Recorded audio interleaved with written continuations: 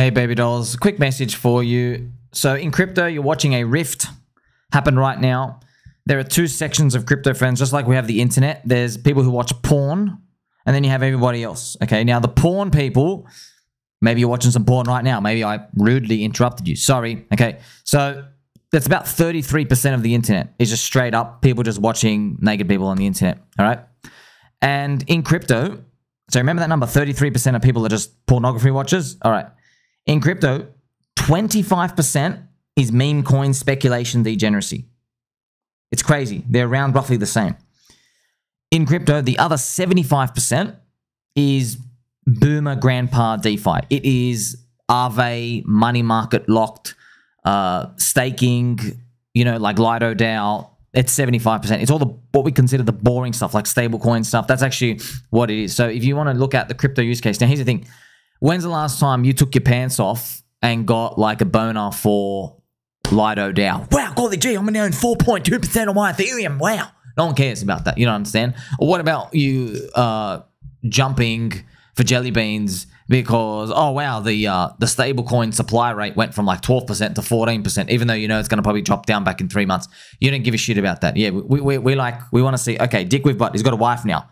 Where'd that appear from? Okay, your 500K market cap. You just did literally a 13x. What happened there? Oh my gosh, what's happening over here?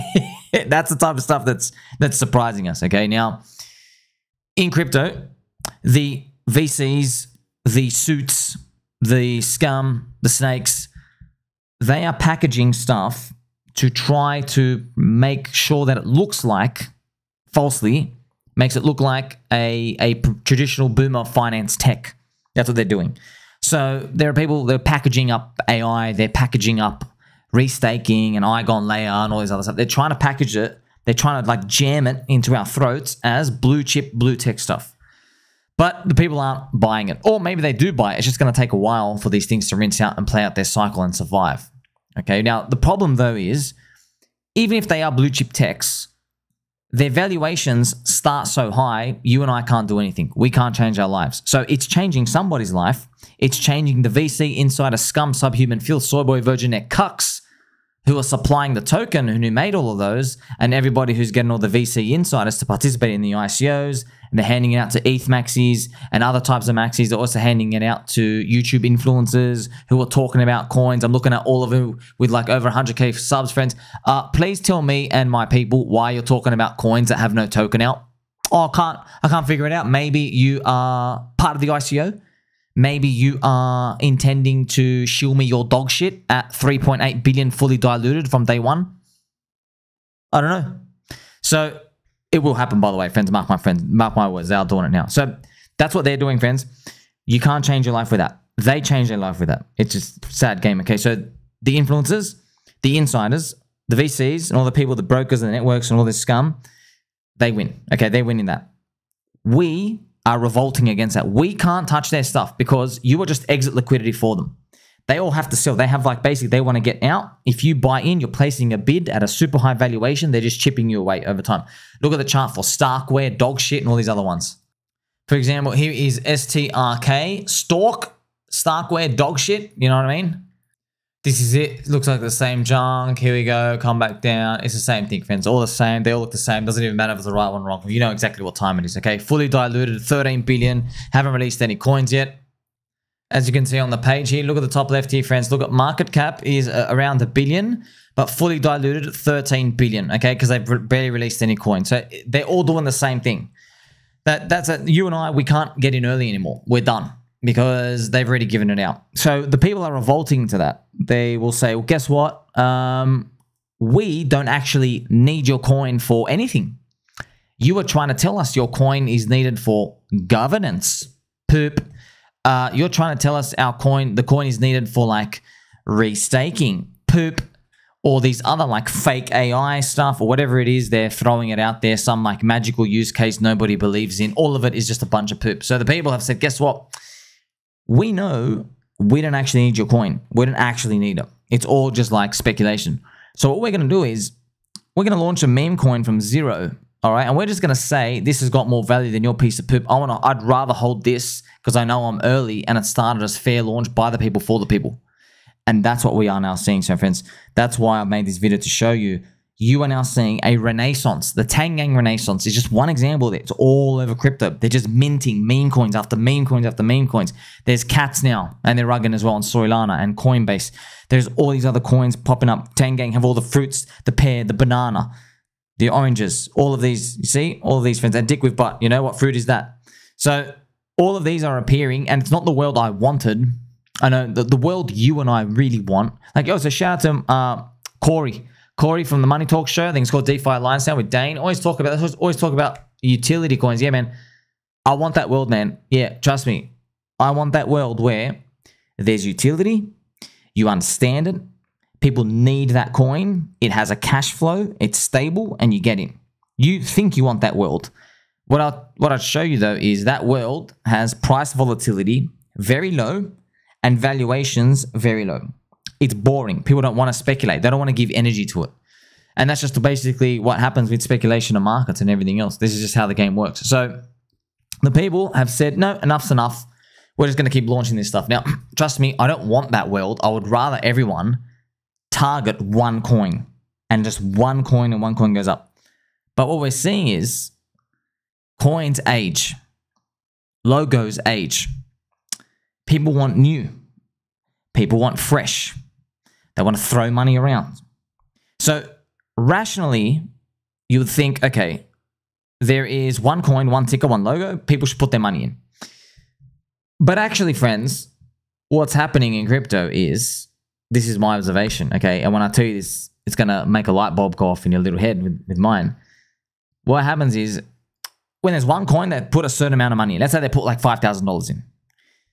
When there's 10 coins around that one, and some of them are popping up, like Tangang coins and 9inch and BBC and PDI, Teddy Bear, Tropa, all these other stuff popping, what you'll find is, you know that $5,000 people had to that one coin?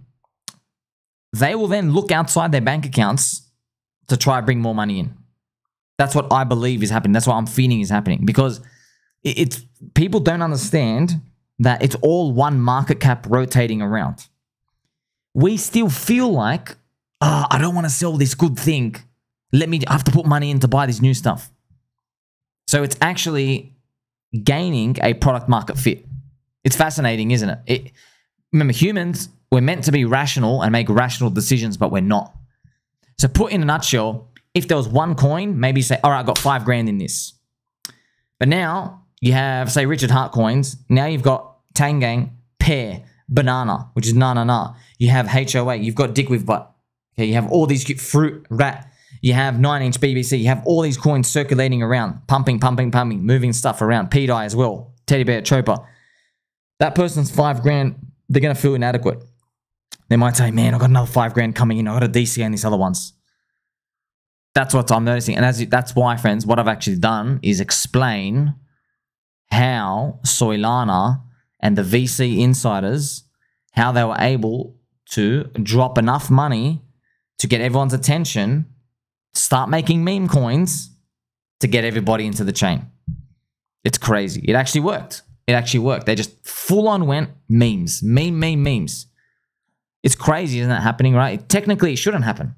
Technically, it should be one coin, one thing. But as you get to see, right, it's basically in our world, the market's gone, okay, Bitcoin, you are the store of value, sit on the left. Everything else, fair game.